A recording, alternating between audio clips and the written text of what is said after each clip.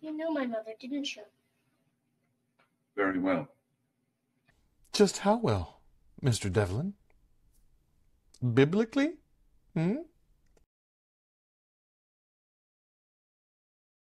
Hello, Joel Sharpton, one half of the Articulate Coven, and we are here for Dark Shadows, the original supernatural soap opera. I've been watching through this show.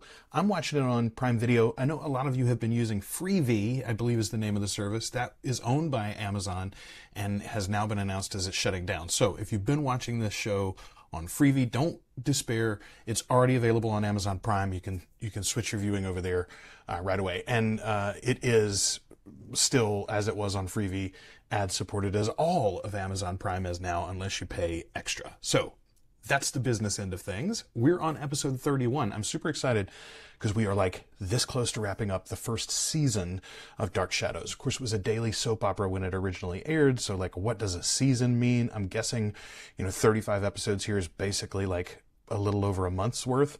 But this is the first arc that Amazon Prime has in their listings. 35 episodes are season 1.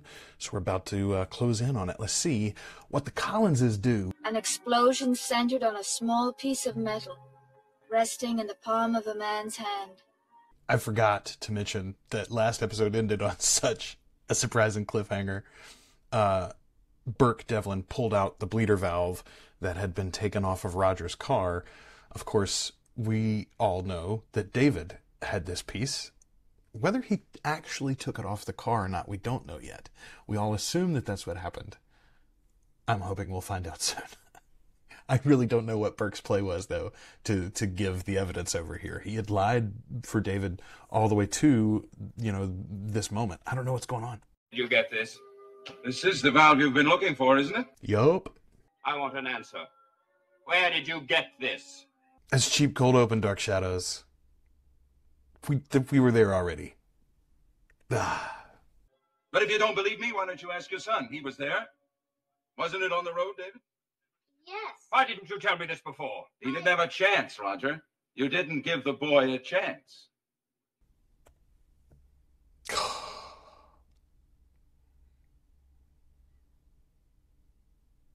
That man's pants are about to set on fire. Do you believe that story? I don't know. No, she doesn't believe it. Is this what you found hidden in my son's room? Yup. Yes. Why did you lie? No, that's an old habit of mine. When the enemy is moving in, you try to keep them stirred up as much as possible. Okay, so I speculated the other day about David's parentage, about his father not being Roger, but actually being Burke. The timing is right for Burke going away to prison and whatnot. Roger and his wife always fought over Burke, supposedly, according to David. But I mean, they look alike even a little bit. It's just lucky I didn't tell him the truth. What do you mean? Oh, come on, David. This is your friend, Burke. I helped you because I liked you. I'm not so sure I did the right thing. Also, keeping running track of our actors here. That's our 4 right off the top. So we've only got 1 to spare. My guess is it'll be Elizabeth. What do you want from me? Not a thing. That's not true. David asked the exact right question. Burke wants something out of this. And what the heck is it? Other than just to keep him stirred up, as he's already said. And had that valve. Liar, pants on fire. You should have thrown it away. Yeah, you should have. Why didn't you just throw it away? I do not understand this. I know what it's like to be trapped. You do a lot of things that you're sorry for. Say it. He's working this kid so damn good. Like, genuinely, this is some of the best acting for Burke so far on the show. Was stupid. It's very stupid, Miss Winters, not holding... Excellent transition. I love it. Not only from father to son, but also, or from son to father, rather, but also on the same word. Mwah, just kudos. I love those. If Mr. Devlin said he found that valve on the road, then it must be where David threw it after he got it out of my drawer. And where Devlin conveniently found it. I do love that nobody would assume that what happened actually happened. Like, no one would put together that that David would try to plant it on Burke, and nobody would put together that Burke found it, but then didn't, announce it, that David had tried to frame him. Yes. He did come with Burke. How did you know? They what? Are you sure? Got caught in your lie, huh? Boy, Carolyn ratting him out without even being on the episode. Something's going on, Miss Winters. Something that I neither understand or like. I know it's a simple thing and it's sort of pedantic, but, that phrase should have been the other way around. Something I neither like nor understand. Yeah. You can't really like something if you don't understand it, I would think. When he left his room, David was with him.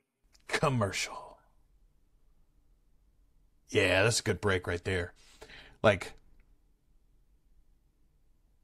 this storyline is really heating up. I love it. I love it. You knew my mother, didn't you? Very well. Just how well, Mr. Devlin? Biblically?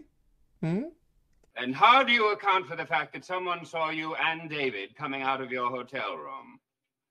Oh. I see. That's right, Burke. Hoisted by your own petard, Burke Devlin. Yeah, I mean, other than just working and creating an asset for himself with David, I'm still not exactly sure what his play is here. If he was trying to stay off the radar for the Collinses to be able to do all of his business and get this, whatever scheme he's got rolling to take them out, he's not under the radar anymore, for sure. Come on. I told the truth. I hate you. Well, he stayed in my hotel room for about an hour or so. That was a pretty good transition, too. Not quite as good as the other one, because they didn't hang it on a phrase or something in the script, but still, I like the move. Because, again, David hates Victoria. Roger absolutely hates Burke Devlin. You and David, you're both alike. You both make up a nice, easy story. Like father, like son, almost, huh, Raj? I have to stay with you. Why can't I go on my own? I'm sorry, David, but you have to stay here. To be fair, Roger didn't say you had to keep him in your room. He just said, stay with him. I have a book. I don't want anything from you. Except to get even. Well, I wish you were dead. I wish 1,000 ghosts would come in here and strangle. All right, Miss Winters, leave us alone, please. This is my room, dude. Take your nonsense in the middle of the night somewhere else.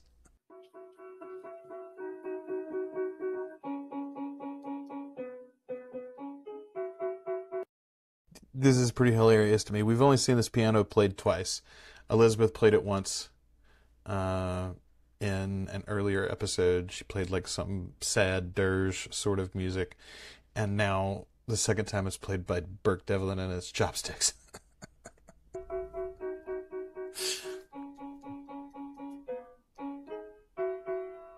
Badly, I might add.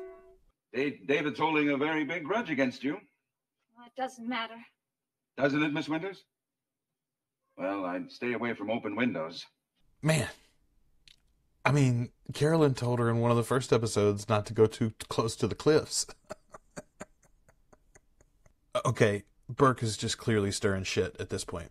My man wasn't very discreet, was he? But if you'd like to see the report that he made on Victoria Winters, I'd be delighted to show it to you. If you'll join me for dinner. Ooh, Burke, what you doing now? Good on Victoria here for holding her ground. She just does not brook anybody's nonsense, man. I didn't do it. I didn't have anything to do with it. Don't lie to me, David. It's no use. You're a little murderer, that's what you are. A rotten, lying little murderer, and you're going to get what you deserve. Technically speaking, Roger, he's an attempted murderer. I'm sorry, David.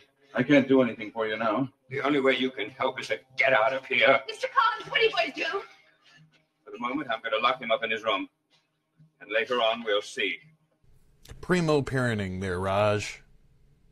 And by the way, remember what I said. Stay away from open windows.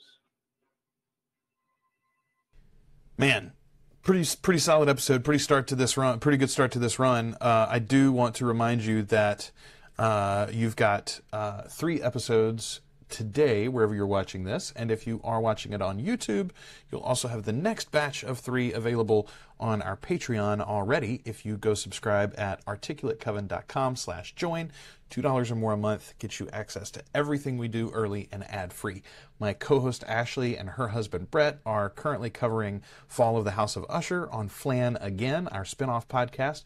Ashley and I, of course, are covering Anne Rice's world. We're discussing the book Blood and Gold right now and doing movie nights in between those episodes. And, of course, my wife and I are doing reaction videos for Wolf Like Me here on our YouTube channel. If you're interested in any of that, articulatecoven.com will get you more, or subscribe to the channel. Thank you all, and come back in just a few minutes for the next episode of Dark Shadows.